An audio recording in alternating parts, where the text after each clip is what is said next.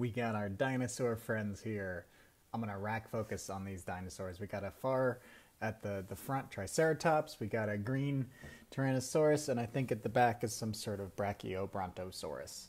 And they are all here because we're gonna use this peanut butter cup to focus on all three of these dinosaurs at once.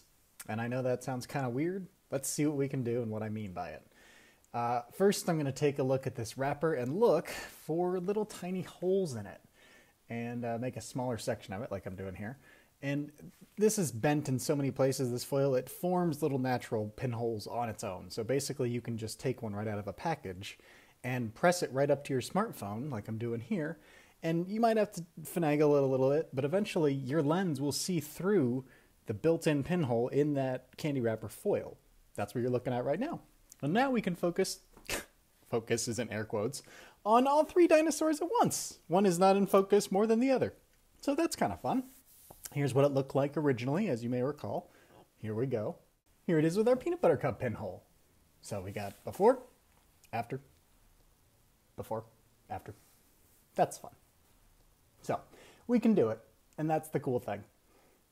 Let's try a small pinhole that I've poked with a needle into some poster board. This is, I'm guessing, about a 1mm pinhole. I don't know. It's pretty unscientific, frankly. We're just going to do the same thing. Press it right up against the smartphone lens and keep looking at our subjects. And now we got, you know, I can see the Triceratops a bit more. Well, let's wait and watch. Let's reserve judgment. Okay, so here it is without the pinhole. Here it is with the pinhole. And let's run them back and forth. Here we go. Regular, non, cool. Let's load up a 0.35mm pinhole. So that's a smaller pinhole on the camera now than the one we just saw. And just let the world pass us by for a bit. Everyone's going to get some good coffee this morning at the coffee shop I'm at. And here it is before and after. So now we got, you can see with the pinhole, I see a pretty good amount of sharpness on the Triceratops, and the purple and the green and the blue, I see sharpness across all three of them. So they're all kind of more in focus than if the pinhole wasn't in front of the lens. Let's try 0.25mm. All right, so the pinhole's getting smaller. As we go further on in this video, the pinholes are going to get smaller for a bit. And I'm trying to get it just right on the smartphone lens, and it's not easy to do. I mean, it is. Once you get it just right, you can secure it, but I'm taking these on and off rapidly, so it makes it a little tricky to get it just right. Now we got back and forth, 0.25mm, regular. Yeah. Do some quick flipping between them. All right, let's try 0.1mm, so even smaller than the last one. All right, 0.1mm. It's different than the last one by quite a bit.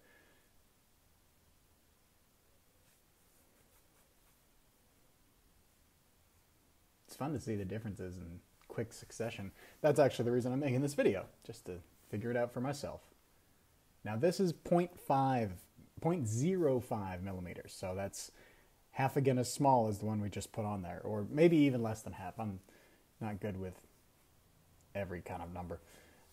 Here we go, comparison. I like that big bright point in the middle, that's pretty.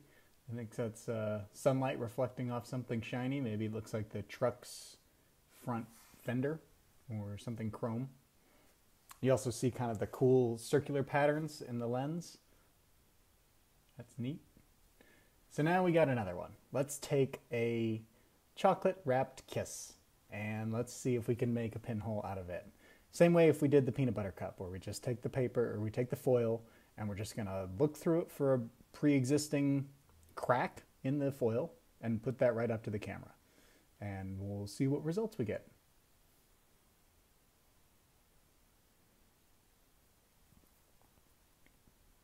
I'm seeing something.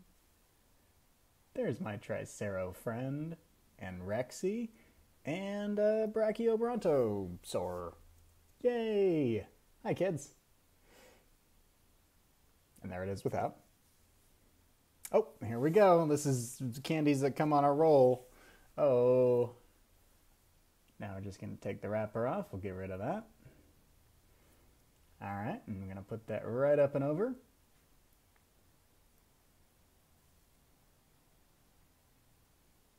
Okay. I'm seeing all our dino friends again.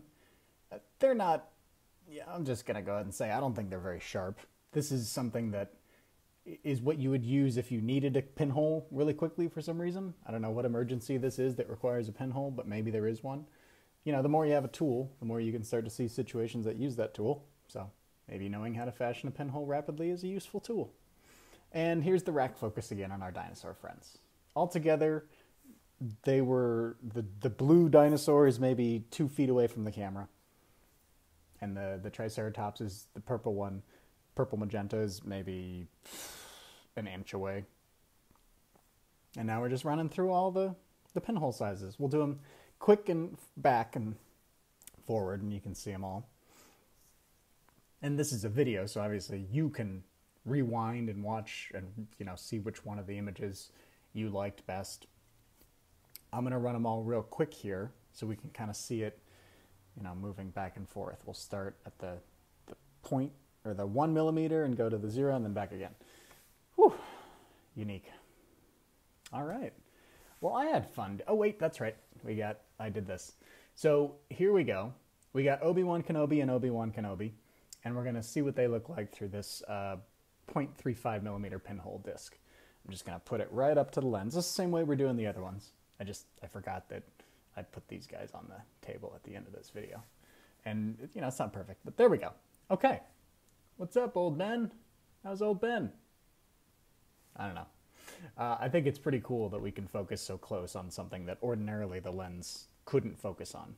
Where the background Ben is on the right, that's as close as this iPhone 6S Plus can focus with no pinhole in front of it. So that's pretty cool. Thanks, guys. See ya.